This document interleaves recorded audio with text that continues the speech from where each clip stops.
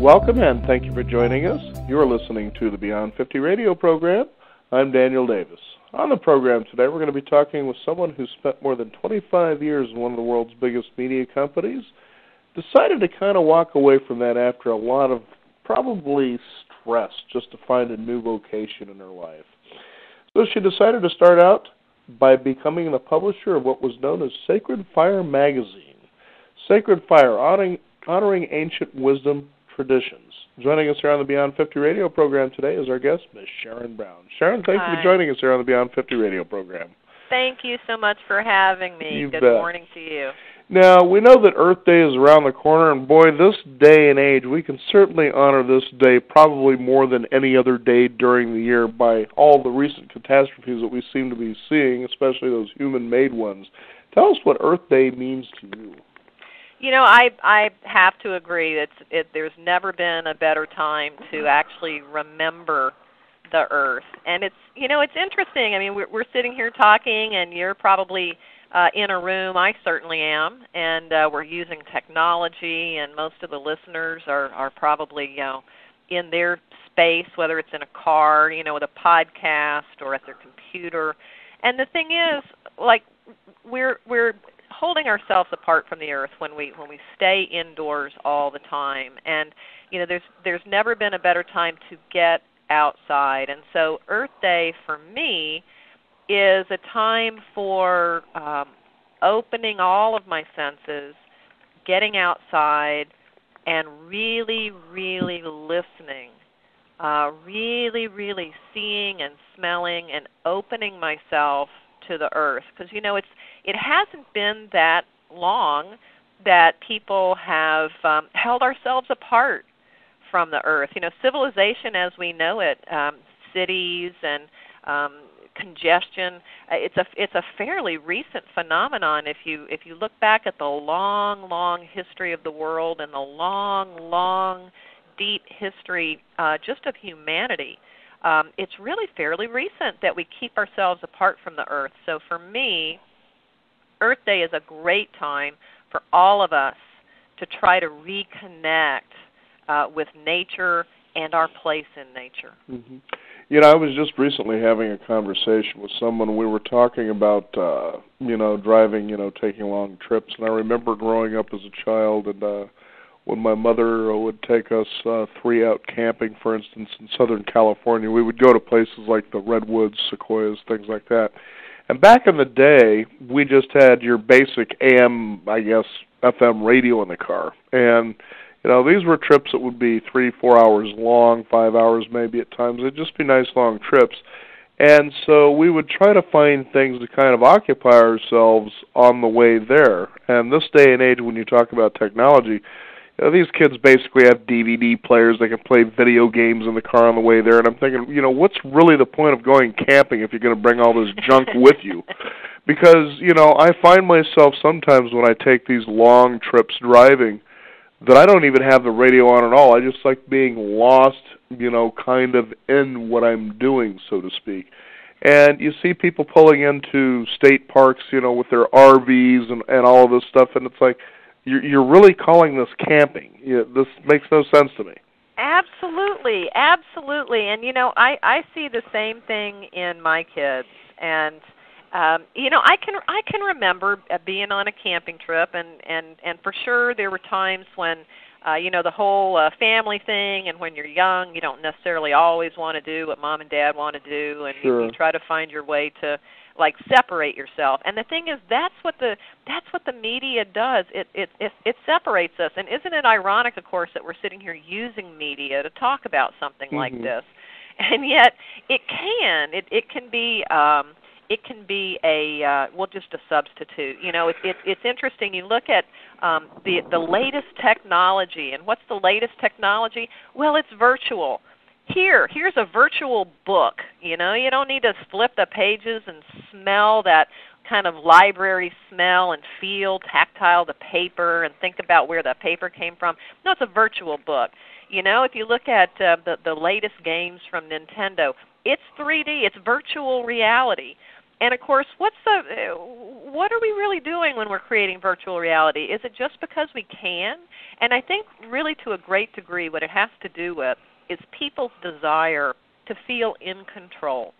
Mm-hmm. You know, I can control whatever book I want. My power is in my Kindle. I can have whatever book I want, you know.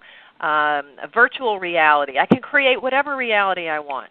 And I think to some degree this this focus on individualism, this focus on being able to control has a lot to do with how out of control things seem to feel right now. And in some ways it's a chicken and egg thing, it's a spiral thing. The less in control we feel, the more we separate ourselves from reality using technology or whatever type of drug, because of course media can be a drug. You know, addictions can be more than just alcohol. You know, you can get addicted to a lot. You can get addicted to your email. You know, in fact, I'm a recovering email addict myself. But you know, it's really it's a way that we try to control what's around us. And when we think about Earth Day, when we think about the power of the world, really, truly, you go out and lay in a field and you realize that you're just not in control. Right. So, you know, nature has such a power, and I find it so interesting that the whole Japanese earthquake and what's happening over there with the nuclear reactors, it's almost exactly a year tied to what happened in the Gulf. And, you know, and I have to wonder a little bit. And, of course, I publish a magazine called Sacred Fire. I'm a executive director of Sacred Fire Foundation. So, of course, I sort of wear on my sleeve a little bit the fact that I'm a spiritually oriented person. And I can't help but notice how the timing of those real crises, the timing of the fires in Texas, you know, it's like the world, the earth, as a being is trying to shake us up literally and get us to notice that we're not in control, and actually that's okay. Now, I don't mean to say that people suffering from a nuclear disaster is okay. You know, I don't mean to try to smooth over what feels in our hearts like tragedy. But I am encouraging people to take a step back and realize that while we may feel in our consciousness and in our hearts that we are like the center of everything, if we take a step back and contemplate for a moment, say on one of those, you know, pictures of the Earth that the astronauts took, you know, almost 50 years ago, which is so amazing, you know, how beyond 50 for sure. But you know, look at one of those photos and realize just how tiny we are and how vast the world is, and try to contemplate a little bit what that might mean in your life. You know, I remember sharing a picture of the Earth. Actually, it was on a poster. I was at the coast. This was probably about 20 years ago. And I took a look at that, and I was just kind of, I don't know, lost for a while. It was just really amazing because as the astronauts must have experienced, they finally got to see this is a living entity. This is something that thinks probably dynamically. You know, it has the ability to grow, the ability to change, the ability to give life, the ability to more or less take life. It thrives, it wants to, and just think, it just takes a degree, one way or the other, for it to change everything in its, basically its orbit of what is happening on its surface. It just takes just a degree to change a lot of things, including probably eliminating us as people. Yeah. And you know, when you talk about the recent disasters, for instance, you know, you're looking at this nuclear reactor, you know, just failing here in Japan because of an earthquake, and you realize, well, we shouldn't have been messing around with that kind of energy in the first place just because of things like this. Or Just a couple of days ago, I'm, checking out Yahoo News as I'm doing an interview, and right there on BP, hey, by the way, guys, we're posting $5.6 billion in profit after this nasty disaster we created. I'm thinking, why are these people still in business? It's the same thing with Chevron. They finally got nailed. $9 billion, and Ecuador actually won the lawsuit against Chevron for what they did down in Ecuador, But the fact is these companies continue to do this with almost reckless arrogance to the point that what is anybody going to do about it?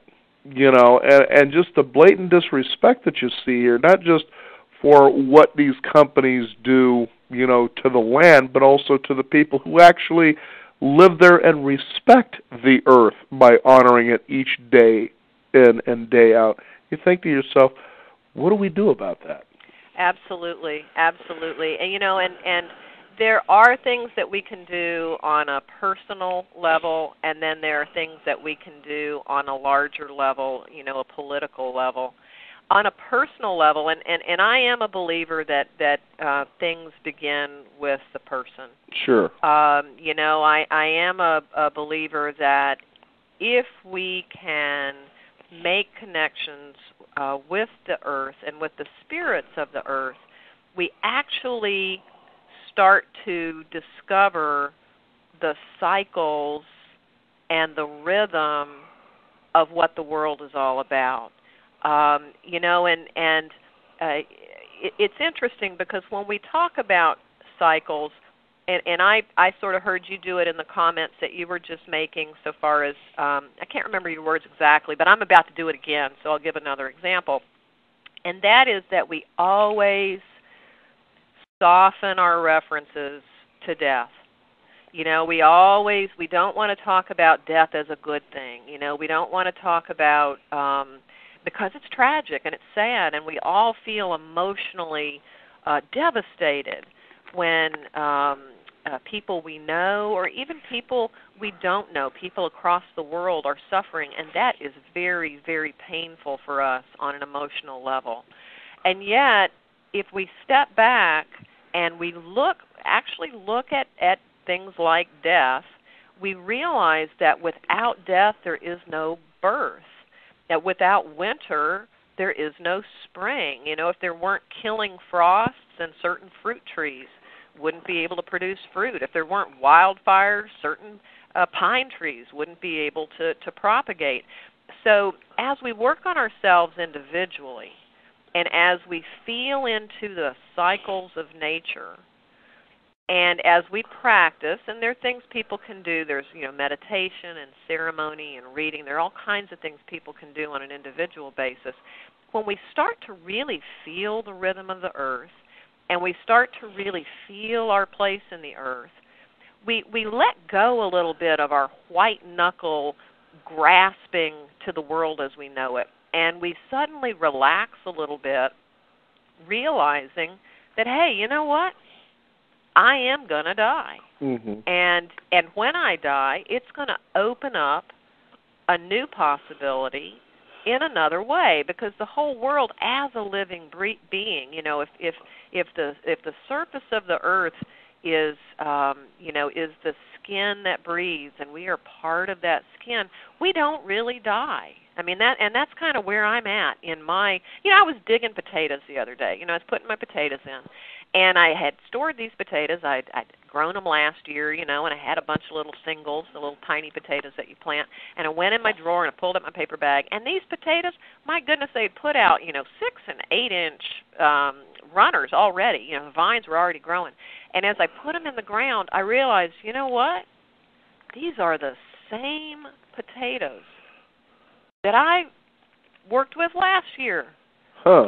They're the exact same. I know these potatoes. They've been with me for, a couple of years, the exact same potatoes. And all of a sudden I step back and I say, well, my goodness, my children and their children, they really are me.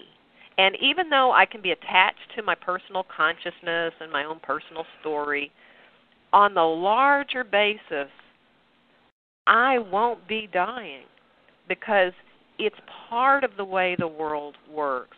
And so, the things that we can do on an individual basis will bring us a greater awareness of the sort of yin-yang in the world. I would imagine most of the people listening to your show, they've seen the yin-yang for sure. That's been popular symbol since the 60s and 70s. And, and I did some reading once that talked about the balance in the Tao, because, of course, that's what that represents, the yin and the yang.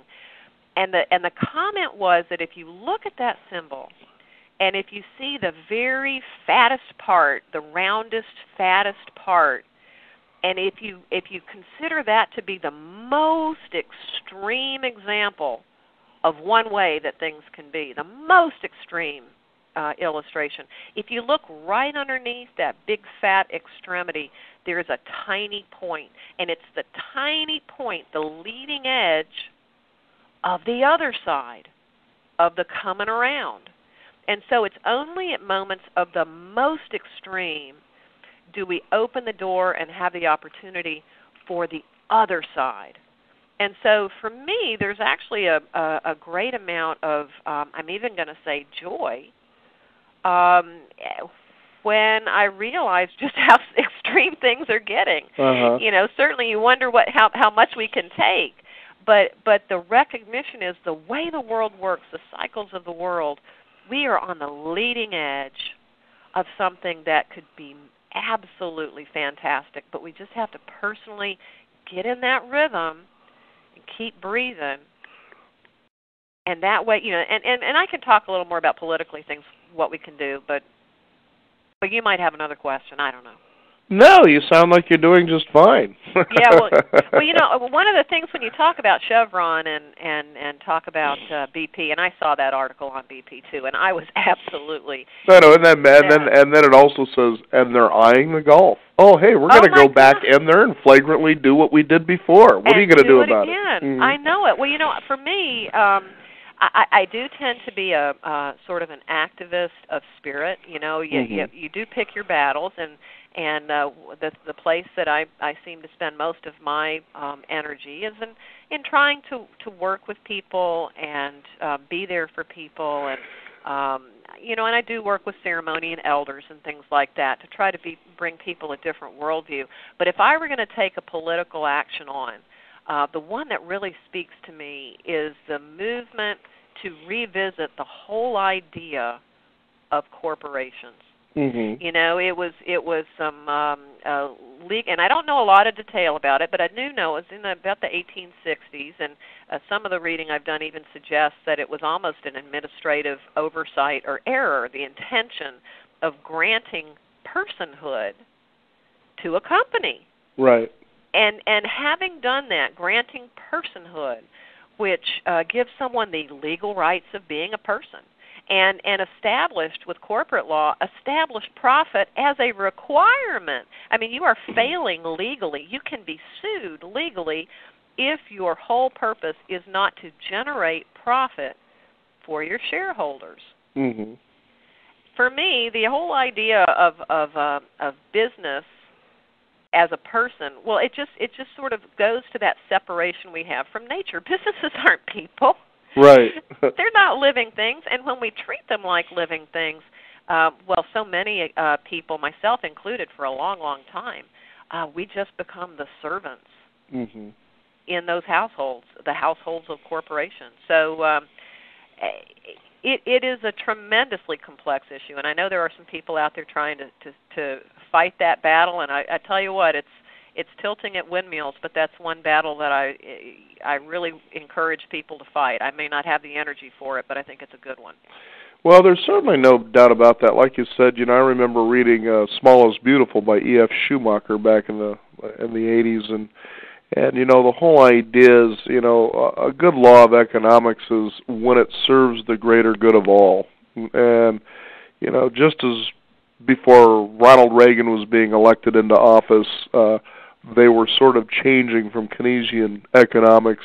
I can't even remember the name of the guy now, that they all embraced spend everything you can, leverage to the hilt, that sort of a thing, and basically tore down all the things that were in place that actually protected, let's call them the end users, us, to where all the regulations that banks were shackled with, which rightly so, because that's what caused the Great Depression in the first place, were actually now being removed, you know. Right. And look at the mess we're in now. We went right back. It didn't take, you know, but 20 years or less for us to be right back in the same boat that we were back in the 1930s. Mm-hmm. And you have to say to yourself, okay, well, it's really a lot of nonsense in the first place. When you step out, I remember, you know, kind of on another thought, when this Y2K nonsense is what I thought of it after the fact, was on the horizon, and I was listening to this and going, what, computers are going to crash? What's going on here? And this was actually the beginning of 1999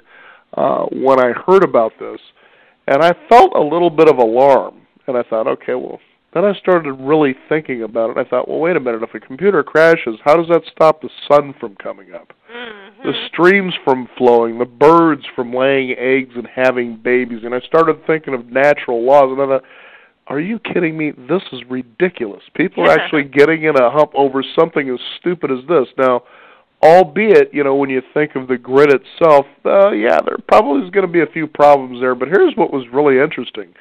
It was around that time that I started embarking on my radio career, if you will, and by the end of that year, I actually got to meet and interview the gentleman that actually discovered the Y2K problem, was working with the United States government to basically say, here's how we can solve this problem.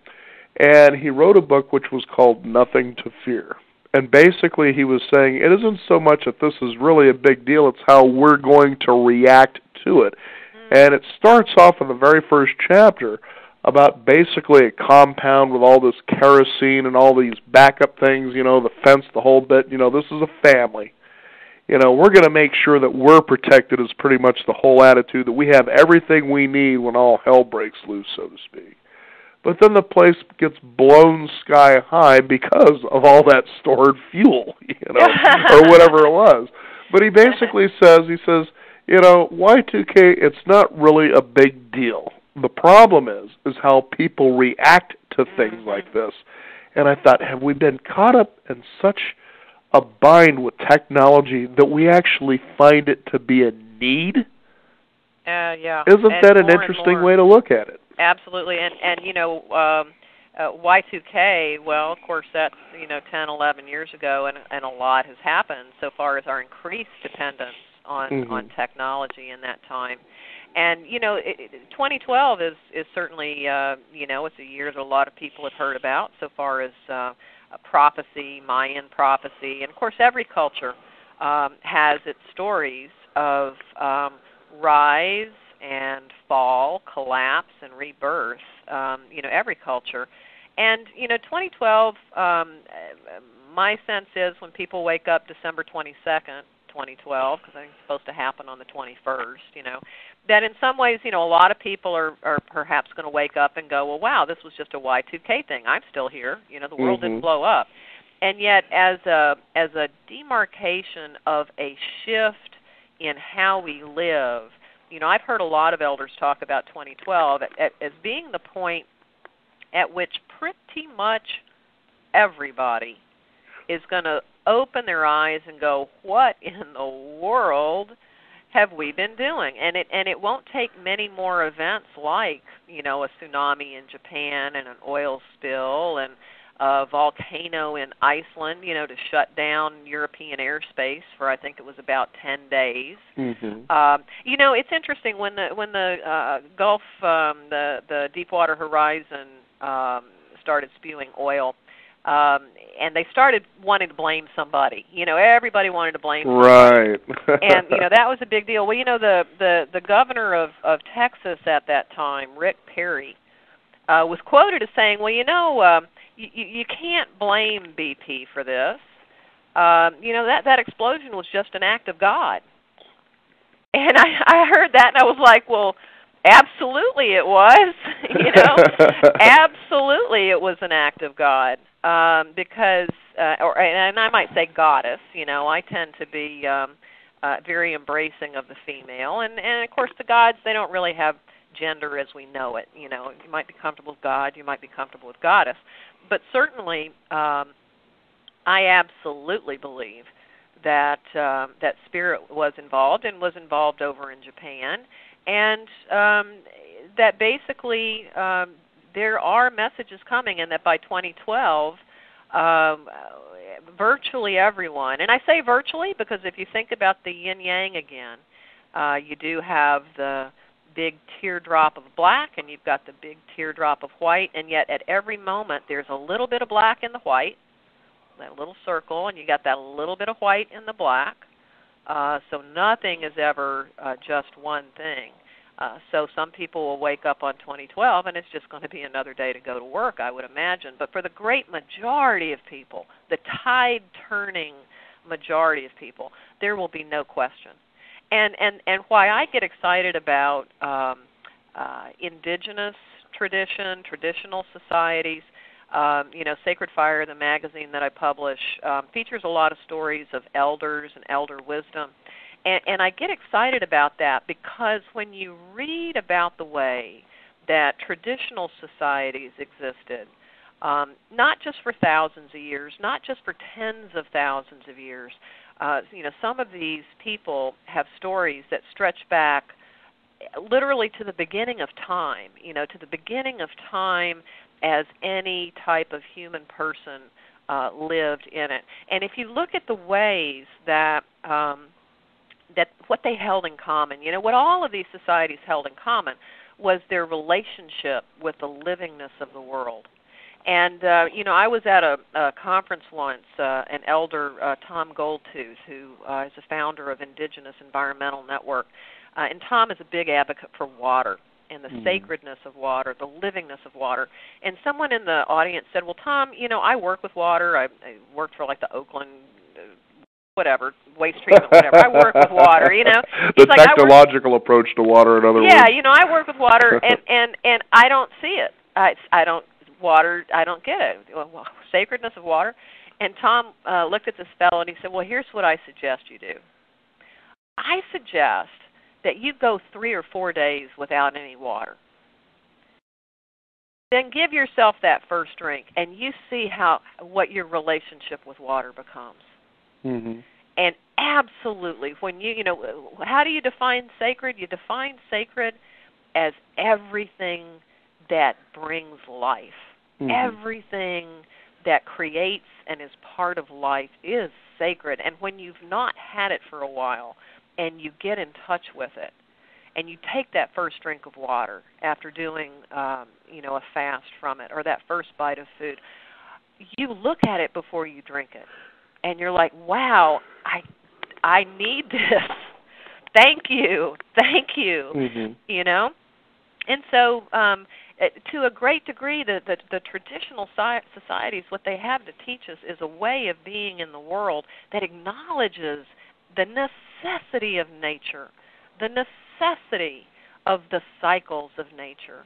And so those societies actually create their decision-making based on their relationship, their felt relationship with nature. The Okanagan people up in British Columbia, Jennifer Armstrong is a wonderful writer, and so she talks about how we can create speakers in with her people. Basically, you would have a speaker for the unborn children in any decision. The community would come together. You would have a speaker for the water. You would have a speaker for the trees and for the old people who couldn't attend. And every aspect of nature would have a speaker, and they would sit and talk about whatever decision they were going to make.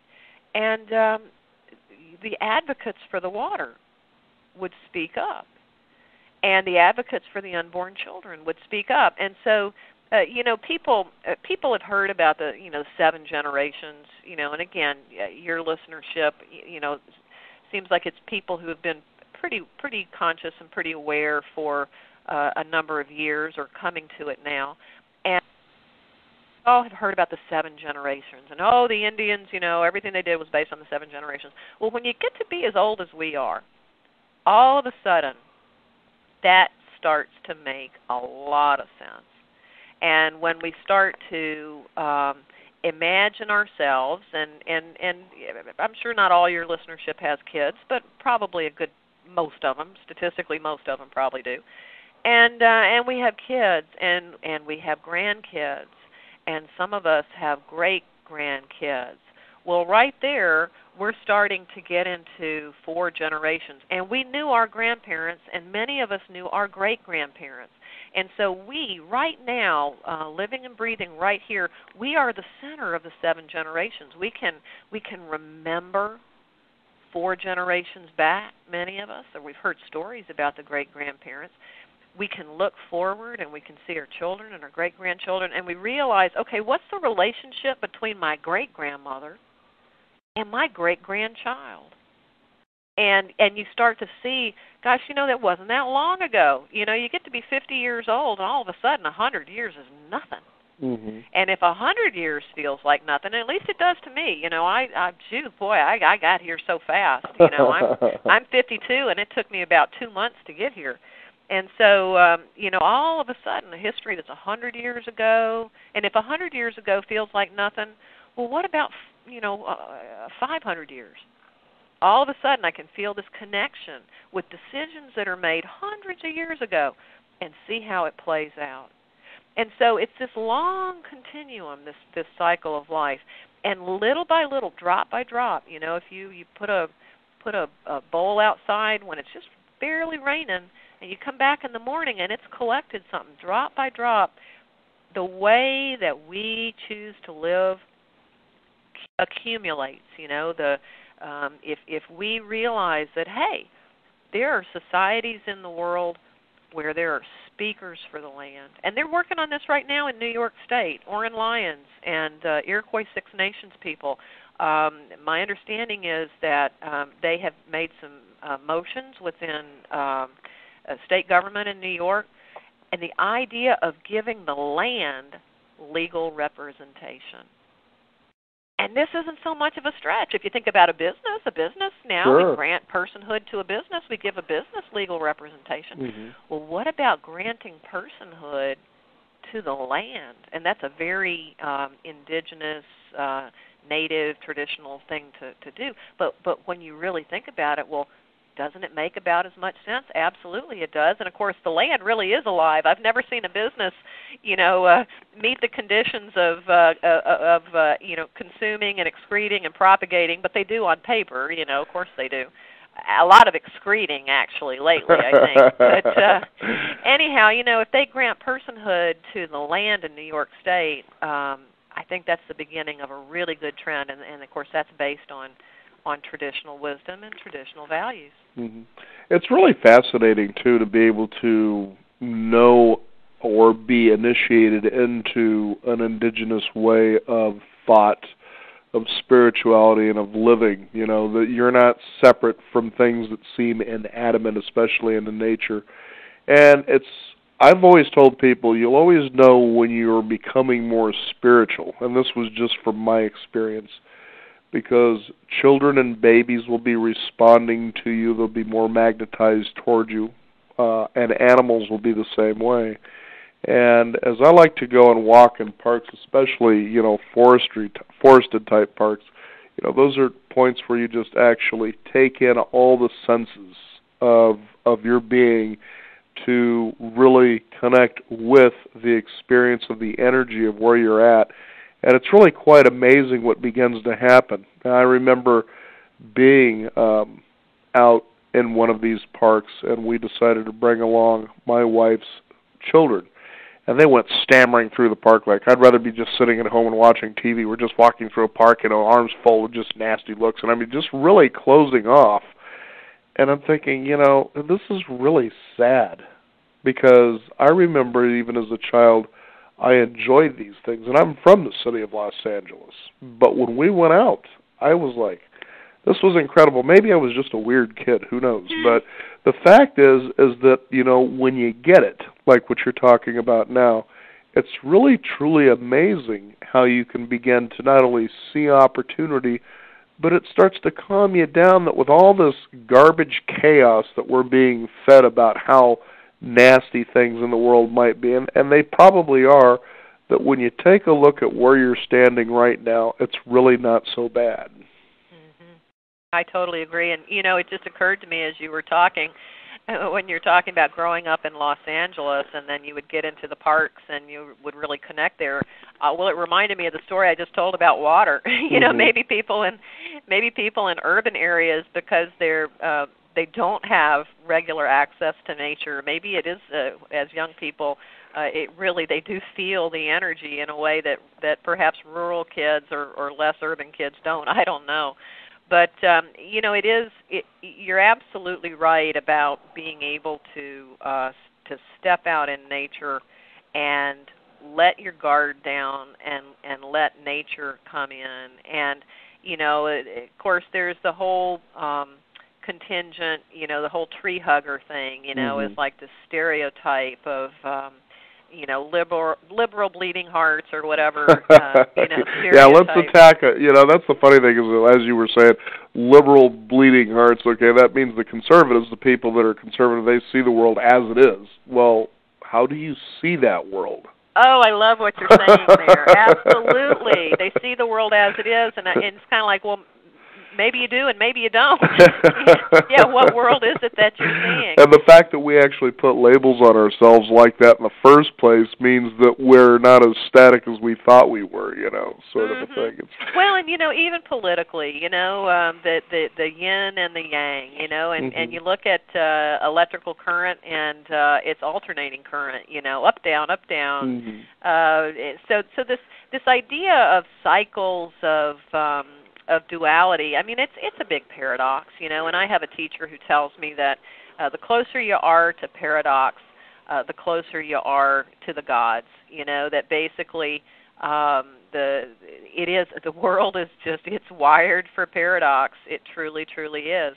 And so, you know, as you were saying, when things are really terrible, or your mind wants to tell you how terrible it is and you have a lot of worries or whatever, stepping outside and taking a deep breath, you know, having a glass of water and being grateful for it can do a whole lot toward grounding you, because it really and of course there are lots of spiritual traditions, and I tend to ascribe to myself one common essence of what's behind all of life, but there are a myriad diverse ways that it's been expressed. Just like in a forest, you know, one forest, but gracious, there could be, you know, 50 or 100. I'm not a botanist, but I don't know how many different types of trees, and certainly if you include all the plants and fungi and everything, well, there's just tens and tens of thousands of different ways that life expresses itself in a forest.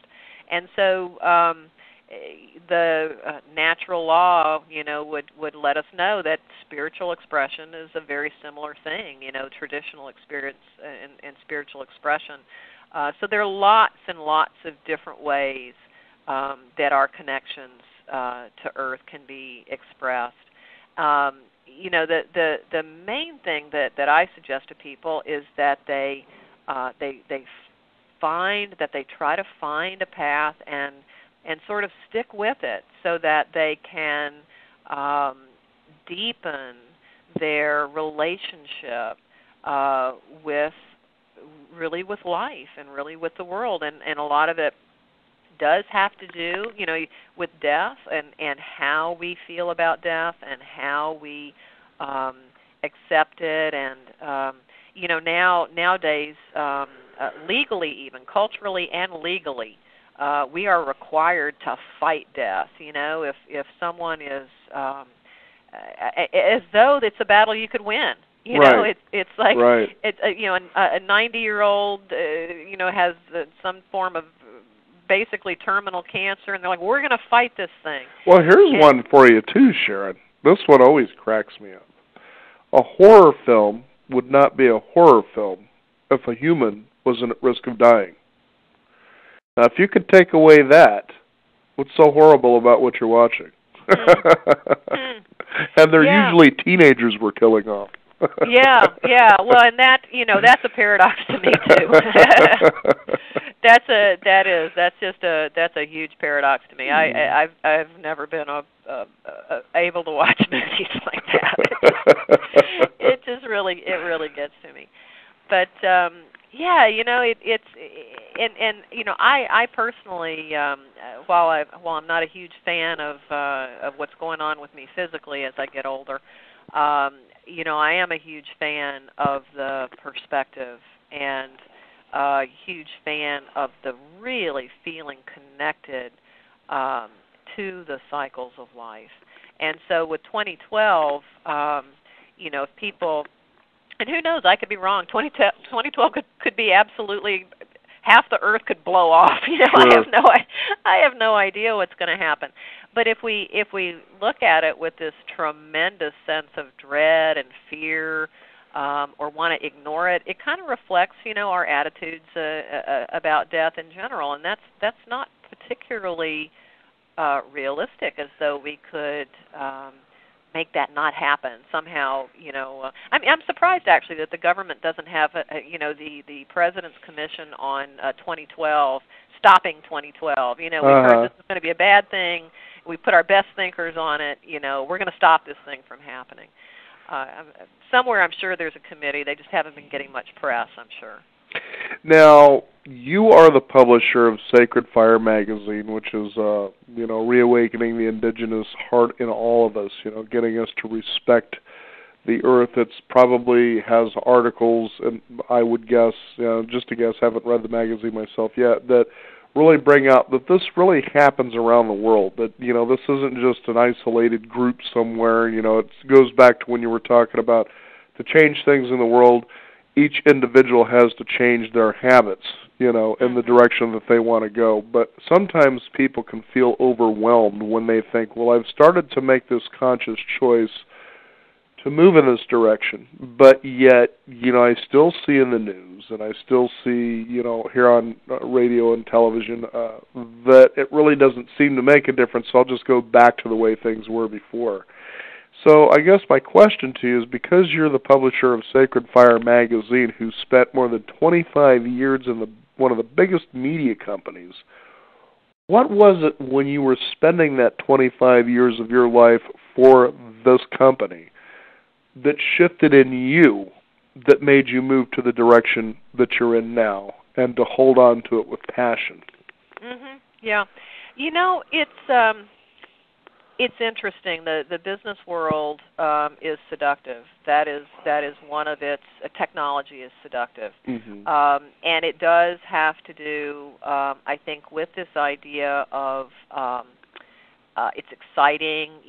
Personal power, the feeling that you are becoming something. There's a lot of societal pressure there. I think so far as what shifted in me. I think it had to do, to some degree, with getting older and with becoming more and more aware that who I was inside from the time that I was a child really needed expression. When I was a little person, I can remember, in fact, my parents were concerned about me. I was a little bit nearsighted, and I loved to stare down the drain holes at the swimming pool because, again, it's like 4 or 5, and I loved it because there were all these tiny little rocks, and it was like a little tiny world, and I could feel this connection just with the water on the rocks. There was just something beautiful about it, and I was 5 or 6 years old, and I used to love to sketch little islands, little places where you would grow your food and you would have your animals. And, of course, I was growing up in the 60s enough to, when I was 7, my mom wouldn't let me have a granny dress. I remember the granny dresses from the hippies were so popular, and I couldn't have a granny dress. But there was always something inside of me that carried that childlike awareness. When you're a little kid, it's not unusual to talk to your favorite tree. It doesn't feel strange to have a pet. and to really feel like you can communicate with that pet. Or you would see the moon, and I still do this, you know. When I see a moon, I'm just like, hi, moon. Hey, moon. I did in high school. I'd talk to it. You bet. Absolutely, you know, and the truth is that is real. It's real, and the moon feels you, and the trees do feel you. And I have shamanic teachers, and I have my own practice, spiritual practice of experience of I've spoken with corn in journey work. It's a real realm, and so as we get older, and as we get acculturated into a world in which business is got a life, you know, and government, and you look at all the media and everything around you, and it tells you do this one thing. And so I did this one thing. You know, I was sort of born a little bit wired for media. I'm a communicator, and so found a way to make a living doing that. And yet I can remember being in board meetings with some of the, and they're not big names, but, you know, John Malone in the age of cable, you know, the Darth Vader of the cable industry. I can remember being in things where I felt like everyone else in the room was a grown-up, but not me. I was like, you know, all these people think this is real, you know, right. and I was good enough at what I did but that's where the stress came from, because, of course, it was very stressful to have this childlike connection, wanting to carry that joy. You know, it's joyful to say hello to the moon, and I didn't want to lose that joy. So I carried it with me all through my career time, and yet I would go in these situations where clearly no one else had said hello to the moon the night before, and there was tremendous stress, and I finally got to the point where it was time to let that go. And, you know, life's too short to live, I'm going to say a lie, you know, life's too short not to express who you feel you are inside. And, of course, some people, I'm a big believer in the cycles and the Tao, and that some people who they feel inside, well, they feel like they're a corporate warrior. You know, they're that dark spot in the middle of the white teardrop. You know, right. Nothing is ever just one thing. And so I can't find fault, per se, in someone expressing themselves, and themselves is corporate warrior, and they play the part in this divine, paradoxical dance, this divine play, this divine dance that is paradoxical, and none of our minds will ever get around it, and that's their role. Somebody had to be George Bush, you know. Somebody had to be born and be George Bush because that's his role, you know. But for me, in my life, that's not who I was. And so I finally just had to give more time to letting myself express myself in whatever remaining time I've got in this place. I think, too, what really can take away from a person feeling inspired to move in this direction that we're talking about today when it comes to becoming the indigenous self is that we tend to parade and show a high level of respect and celebration to these people that, you know, like in the corporate world you were talking about, the Darth Vader of cable, you know, or it could be, let's say, you know, Michael Milken or whatever the case is back in the 80s, you know, these big corporate raiders, and you take a look at how we celebrate this and we think to ourselves, but what truly are we celebrating in these individuals? Is it their ability that they can control and wield a power that allows them to do whatever seemingly they feel like doing? And I think also back to a time we had a guest, Tim Ferriss, who wrote a book called The 4-Hour Work Week. And I remember reading a particular paragraph in there that simply, he says, yeah, sure, you negotiated the best possible price you can get on your brand new Lexus.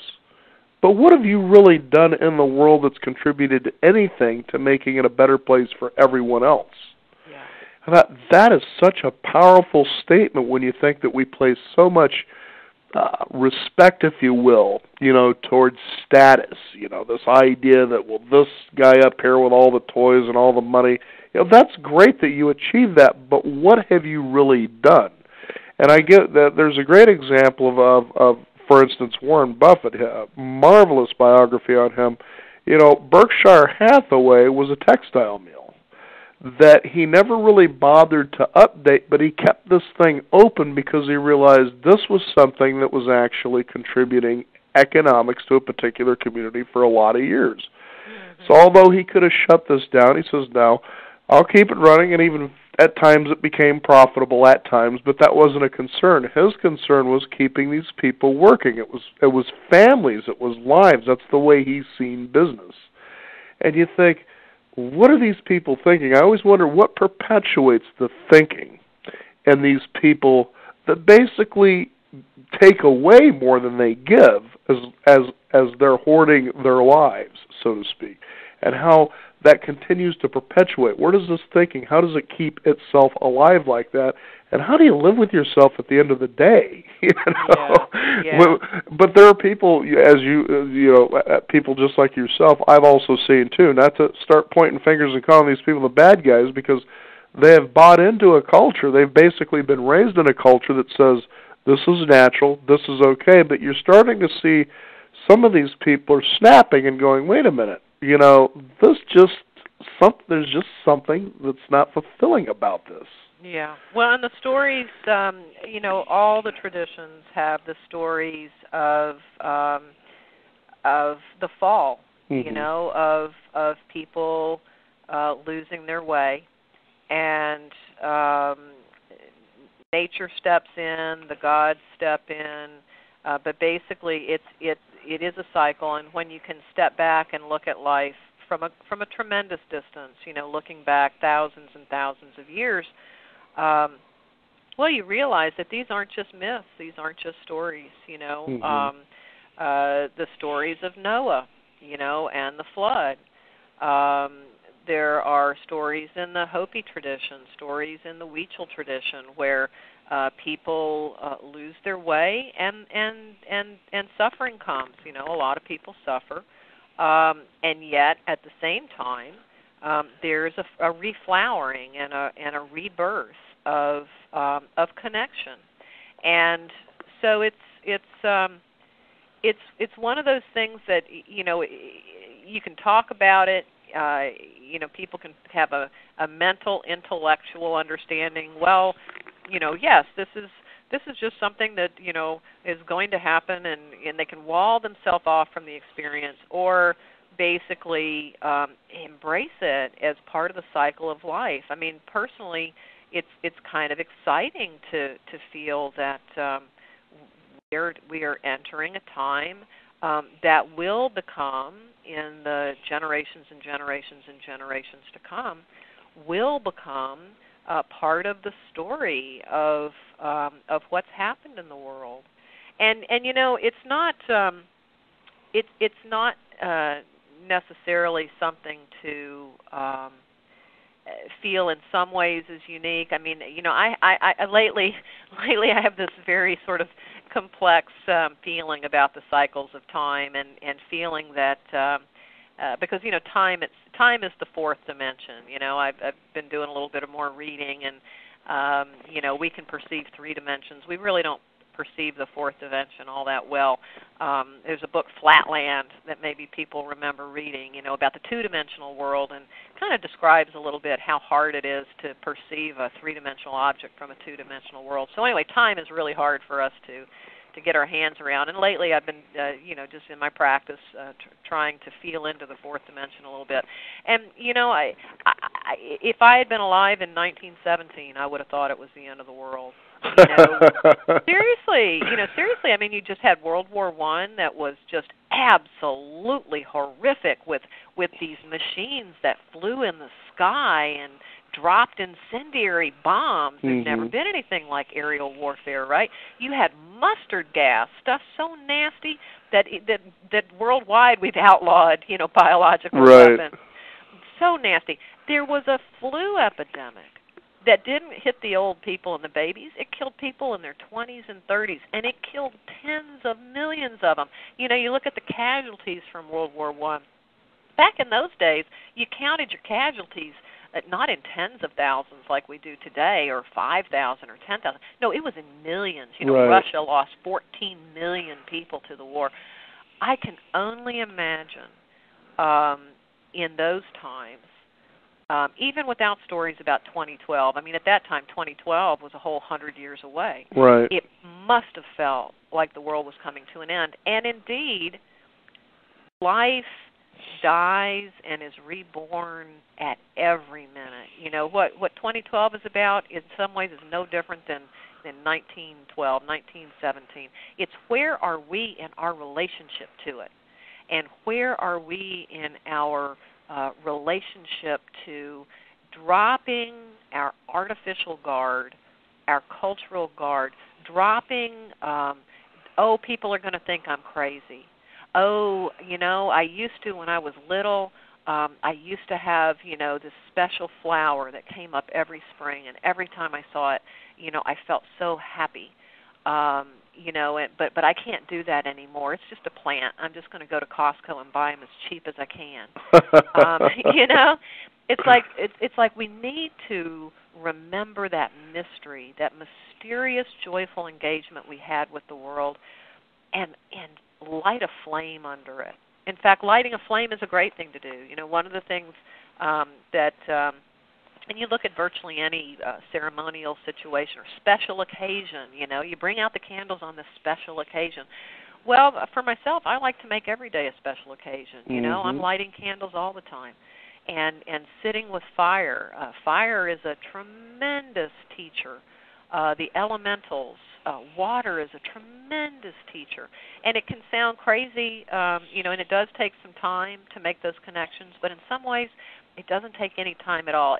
But what it takes is time. It takes carving out the time to sit, quiet yourself, open yourself, and basically release your judgment and release your preconception and release your expectations and just open yourself to the world and listen deeply. And so, you know, with a magazine like Sacred Fire, or, you know, we have an event coming up in northern Washington, up in Port Townsend, in May, called Ancient Wisdom Rising. And we're bringing elders, because you had mentioned, you know, is this a global thing? And it is. You know, we have elders coming from New Zealand, from Africa, from British Columbia, from Guatemala, from Mexico, from India. We have elders coming from around the world, and they have a common message and a common teaching, and it has to do with how can we experience the livingness of the world, what are things we can do, how can we be together. And they have ceremonies and they have teachings and things like that, just like in the magazine, to try to give people that bit of confidence, because we do carry this connection. We all have an indigenous heart, no matter where our genetic ancestry is from, no matter where. There was a time, whether it's in China, whether it's in Ireland, whether it's in Italy, there was a time when every single person, every single people had this unique, innate, living connection with the world, and we still can. We just have to slow down. And so some of the teachers, you know, come into Ancient Wisdom Rising, or that you read in Sacred Fire, they've just got some suggestions and some tips to help people find that connection. Now, Sharon Brown, if you could, why don't you give out your website? People can find out more about this. Oh, sure, and thanks for asking. It's really pretty basic, sacredfiremagazine.com, all one word, sacredfiremagazine.com, and ancientwisdomrising.com, all one word, just ancientwisdomrising.com. And both of those, the event and the magazine, are projects of Sacred Fire Foundation, and that's sacredfirefoundation.org. And the three sites are all interconnected. And thanks for inviting me to give that. Yeah, if people are curious, I invite them to check us out. Very good. It's been a pleasure to have you on our program today. Wonderful. Thank you for having me. Thank you. Our guest, Sharon Brown. Ancient Wisdom Rising. We can all certainly use that in today's tumultuous world. We also encourage you to visit us at our website, which is beyond50radio.com. That's the number 50. Sign up for our free weekly e-newsletter, and also be sure to visit us at our blog, where we archive our shows and have great multimedia venues for you to use and share with others. I'm Daniel Davis. Thank you for tuning in. This is the Beyond 50 radio program, and remember, live your day past halfway.